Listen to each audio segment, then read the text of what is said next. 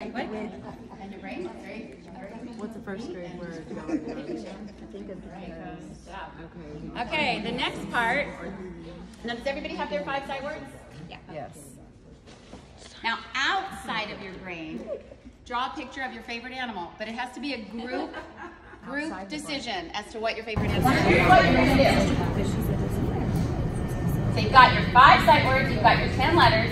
They're inside of your brain, so that's the stuff you know, which is a lot, so congratulations, because in pre-K or kinder, you're at the head of the pack, that's under your belt already. You've got a picture of the animal that you love the most, that you're so excited about. So now what you're going to do is using only those 10 letters and 5 sight words, you're going to tell me what your animal is and why you like it so much. Now you have to use only I see one group trying to change their animal. Can't change your animal. If you've got a dog, keep your dog. Don't turn him into a pig. We're trying to use our imagination. Yeah, you have to. Okay, D. Yeah. Do you like it?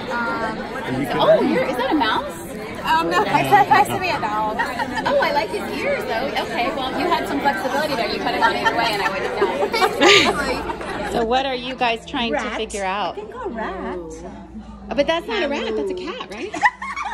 See, are you cheating already? That's why we have vacation done. Are you trying to change your cat into a rat because you could spell rat easier? Because I saw a rat. I just like the way your face looks right now as your eyes are rolling all over your like, so you're gonna see something that's not already there the 18th time they roll over those letters.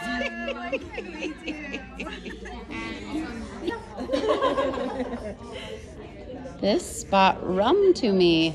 He brings rum to you. Wow. Got him well trained. Is that a college trick he picked up? It's right. Is that what he keeps in that little?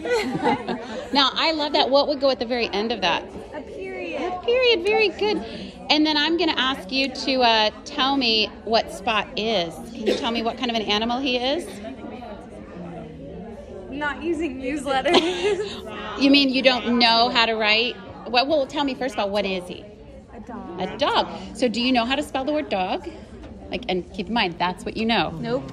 Nope, you don't. Can you try? Sure. How? B-O-V.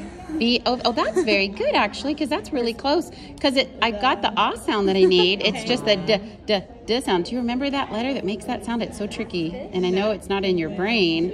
That would be a D. That would be the first one. Okay. So if you put a D-O, and we'll talk about the letter that you need at the end in just a bit. Me like the dog. Me like the dog. That works. That's creative. Yeah, that's a good way to get around that. Is it because you don't have an eye? Yeah, we don't have an eye. But me likes dog. That would be a good option. And why do you like the dog? Because you also have to tell me why you like the dog. The dog is dead.